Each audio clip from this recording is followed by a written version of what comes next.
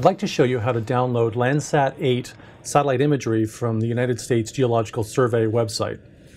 You can just do a search online for USGS Landsat 8 data, something like that if you want to find it, or you can go to the URL earthexplorer.usgs.gov. Either way, I'm sure you'll be able to find it.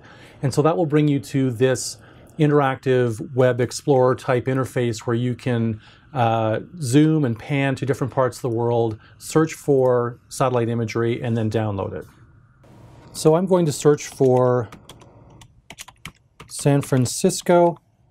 Just type that in, hit enter, and you'll see that that comes up right away. So I'm going to click on that. And so that's showing up on my map. So I can zoom into that area.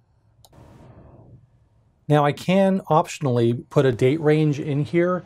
I believe what it will do is list the results in reverse chronological order, and since I'm interested in recent data, I'm not going to bother putting in a date range there, but you could, for example, say I'm only interested in, imagery from July or August from 2016 or whatever it happens to be.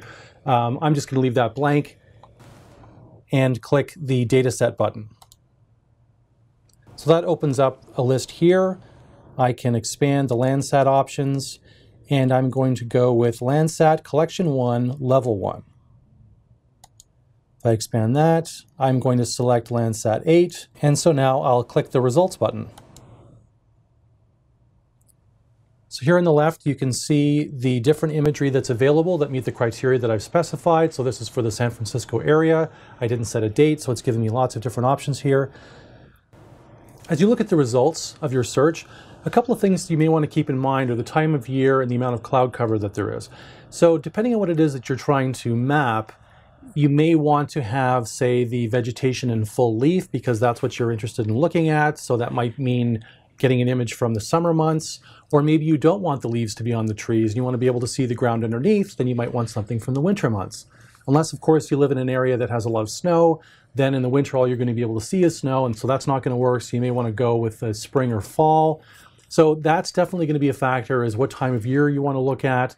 And also cloud cover. When you're using something like Landsat 8, that's using visible and near close to visible wavelengths that are affected by clouds. So in other words, they don't penetrate clouds. And so if there's cloud cover over your image, then you're not going to be able to see anything under those clouds.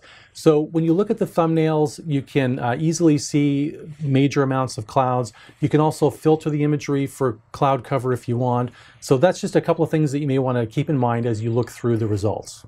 So if I scroll down here, I see some imagery from September. Here's an image that looks like it has a lot of cloud cover in it because you can actually see the clouds off the coast. I think that's pretty common in San Francisco.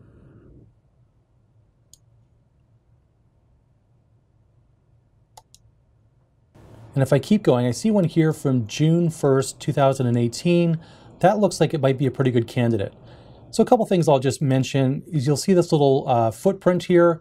If I click that, then it will show me the coverage of that image. So that's the footprint on the Earth of how much of that image covers the Earth, which can be extremely useful, especially, it's common that you'll have a study area that spans more than one image. So you want to make sure that you get all of the images that you need for your project. If you click Show Browse Overlay, and if I turn off the footprint, that will actually give you a quick snapshot of what that image looks like, which is another quick visual way of being able to make sure that it looks the way you expect it to, and whether or not there's any clouds present.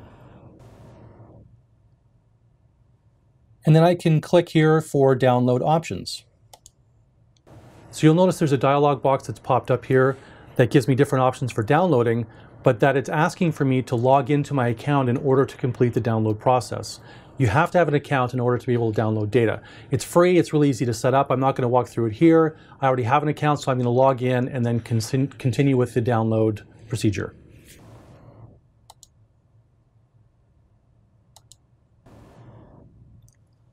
So you'll notice here that there are different options for downloading.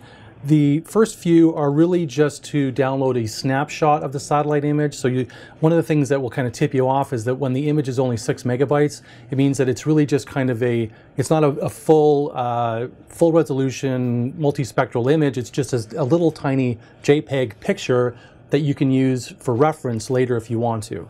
The full data is the one at the bottom here. If we click download level 1 GeoTIFF data product, and you'll notice that it's 910 megabytes. That's what will tell you that this is the full data set, something that's a large number like that.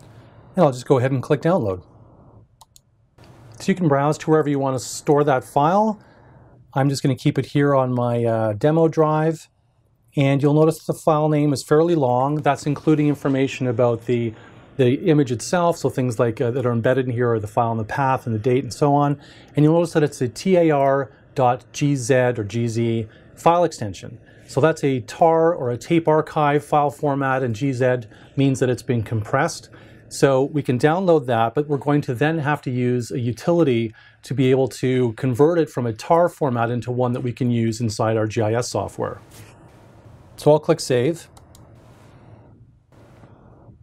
So as this file is almost a gigabyte, it may take a few minutes to download depending on your internet speed and your bandwidth. Okay, and through the magic of editing, I sped up that little process. Here's our completed file. As you can see, this is a tar.gz file format. What that means is we have to take it out of that tar format. So that's a format that's used to kind of collect a bunch of files and put them together in a similar way to a zip, if you're familiar with that. So we have to take it out of a tar format and decompress it by taking it out of the GZ format. So the utility that I like to use for this is called 7-zip. It's free, you can download it, and it's straightforward, and it's one of the few utilities that I've found that can easily convert a tar format and decompress very simply. So I'll show you how that works. So since I have that installed already, all I have to do is right click on this file, and you'll see that I have 7-zip here, and I can say extract here. And that's been completed, and you'll notice that this file is now about 1.7 gigabytes. So what that's done is it's uncompressed the file, or decompressed. I'm never quite sure what the right way of saying that is, but it's expanded it, let's put it that way. And so now we've taken our compressed data set, we've expanded it, so now that it's the full data set. So it's no longer got the GZ extension, but now we still have to convert it from a tar format. So we just right click again, select 7-zip, and then say extract here. So now we've decompressed it, and we've converted it from the original tar format into the actual image files that we'll want to be able to access and use in our GIS software. This may take a couple of minutes because these are fairly large files. They're raster, they're satellite images, so they're fairly big, but be patient and it should hopefully work correctly. And now it's complete, which is great. So these are all the files that were bundled up and compressed and put together, packaged up for us by the USGS. Now we've turned them into a format that we can now use inside our GIS software.